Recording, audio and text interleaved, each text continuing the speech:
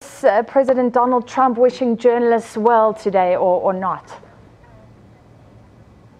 Well, we haven't heard from President Donald Trump himself, but certainly what we can say about the United States is that they have dropped a few places in the World Press Freedom Rankings you're referring to just there. They've dropped from place number 43 to position 45. And Reporters Without Borders, who conduct those World Press Freedom Rankings, they say that's in part because of President Donald Trump and his repeated attacks on the press. Of course, he has labelled the American press. He says they are the enemy of the American people. He's singled out different news outlets and individual journalists on his Twitter account. He frequently refers to stories he doesn't like as fake news. And in addition to what's happening nationally, Reporters Without Borders say that locally in the United States, local journalists across the country, they face increased risk of arrest. And they're finding it harder and harder to do their job because of cutbacks to different newsrooms as well. So the picture in the United States, unfortunately, not getting any prettier. People say it's getting worse. And what analysts say is that it's particularly bad for the world, because the United States is often held up as a model of press freedom and how press freedom should work. And they say, look, because the US is getting worse, that emboldens authoritarian regimes where they might try and clamp down on their press, and they can point to the United States and say, well, look, Donald Trump criticizes fake news. Why can't we do it as well? So a lot of concern here in the United States about that possible slip back in press freedom in this country. And I can tell you, it's encouraging critics here in South Africa. Are journalists themselves really thinking about how to deal with this climate of hate even?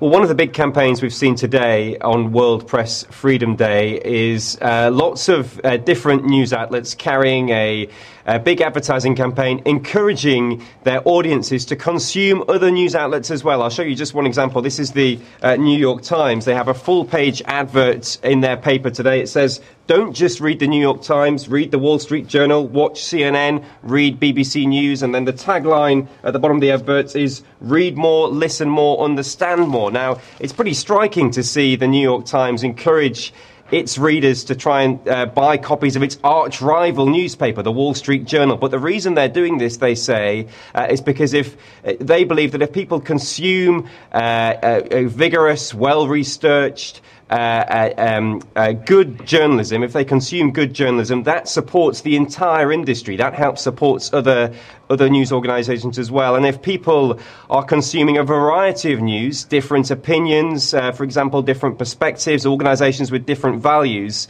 then that stops people being cooped up in their echo chambers, exposing them to a wide variety of views. And that's good for democracy, and that's good for press freedom. So that's just one of the campaigns that we've seen going on here in the United States today. Yeah, and good for abuse, because you have all these different voices.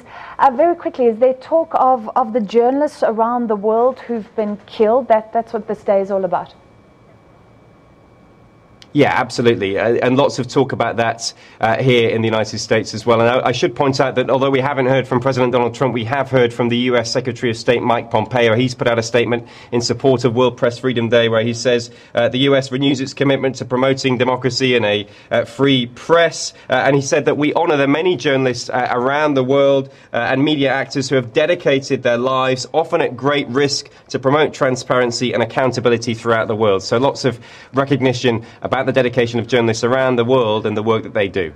All right, thank you so much, Harry Horton from Washington. And I think journalists around the world will be very surprised if US President Donald Trump wishes any journos well today.